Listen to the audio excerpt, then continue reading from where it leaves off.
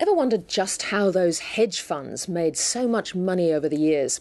Well, lately that turns out to be incorrect. This year, hedge funds will deliver their second worst ever, according to one industry insider. Simon Lack has spent 30 years in New York, much of it at JP Morgan, where he was a seed funder to hedge funds and private equity. He's recently written a tell-all book, The Hedge Fund Mirage, The Illusion of Big Money and Why It's Too Good to Be True. I spoke to him earlier from New York. Simon Lack, welcome to the programme. Thank you, Tiki. Good to be on. Well, in the 1990s, a hedge fund was this mystical firm, I'm thinking of Tiger or Quantum, that was run by a very, very private individual that made squillions of dollars. What has changed? Well, its size. I mean, in the 90s, hedge fund investors did really well. There just weren't that many of them. And of course, in investing, size is often the enemy of success. And a lot of other people started investing, particularly after the dot-com bubble burst in '01.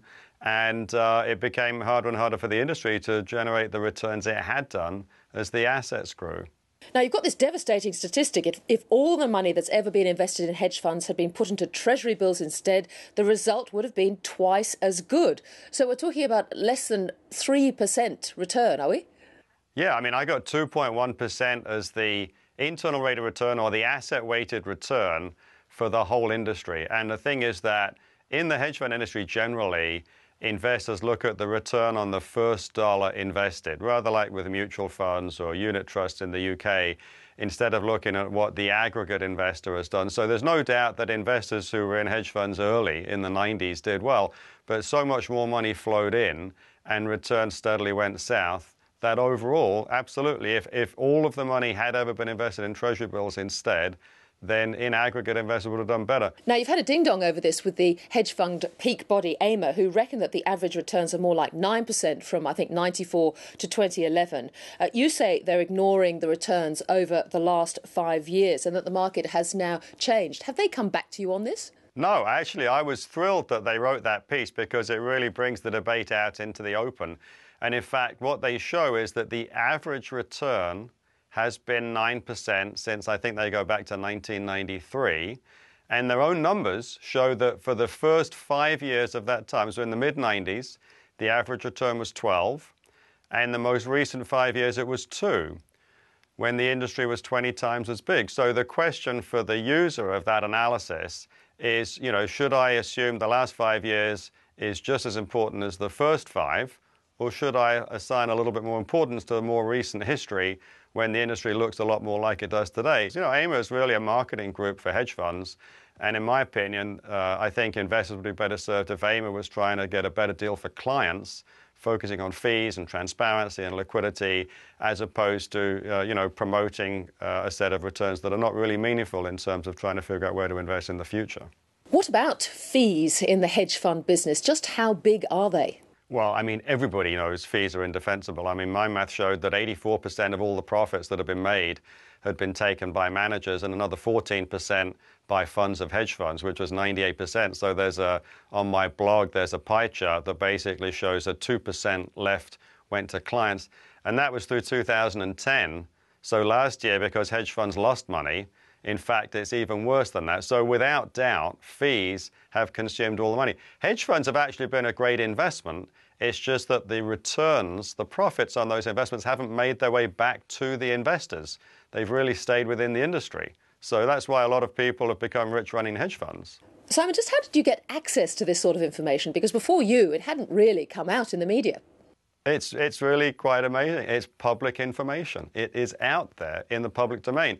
It's just that investors haven't looked at the data this way. There's an academic paper which I came across, which is written by a couple of researchers in the US, and they had figured out the same thing. And I contacted one of them, Ilya Dichev. I talk about him in my book.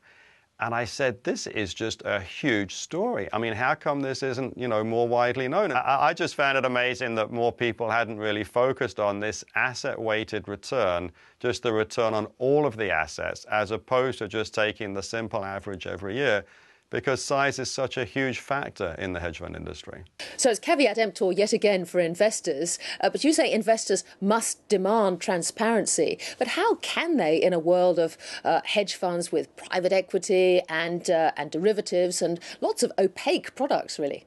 Hedge funds have actually gotten away with providing less transparency than any other asset class you could think of. So how should investors get that? They should be more demanding. They should negotiate more aggressively on fees, on transparency, on access to capital. They should demand separately managed accounts. And they should be willing to say, if I can't invest on terms that are at least equivalent to how I access other strategies, then I won't invest. And, you know, when I started researching the book, I thought the hedge fund industry had actually perpetrated an enormous, not a fraud, but they'd ripped a lot of people off. But as I thought about it more, it's really the investors that are to blame. The investors have willingly accepted steadily worsening terms for many, many years without pushing back and without being more demanding. Looking more broadly at Europe now, do you think there's any chance that a hedge fund could make a big bet against Europe in some way, in the same way that Soros did against the pound? Hedge funds may have big positions on that, but I don't think a hedge fund is responsible for a source of systemic risk in the marketplace. I mean, hedge funds, listen, I'm a critic of hedge funds. Hedge funds didn't cause what happened in 2008. Hedge funds are definitely not causing the problems that are happening in Europe. Those are really self-inflicted political wounds that have been made. So I don't think hedge funds are to blame for that. You were at the great house of JP Morgan for years. Were you surprised to hear of the recent trading loss of $2 billion, perhaps going up to $6 billion? And doesn't this really say that even the most reputable of our big banks are prepared to take unacceptable risks? I mean, I'm staggered. You know, it's a long time since I was in that part of the business. Ina Drew, the former CIO, is somebody I've known for many years. And she absolutely had that job on merit. She's a fantastically talented individual, and I'm sure she's devastated. I'm utterly shocked. I would never, ever have imagined that, that she could oversee something like that. And, it's a great company. I have nothing but good things to say about JP Morgan. Simon Lack, fascinating to talk to you. Thank you very much for joining us. Thank you for taking interest in it.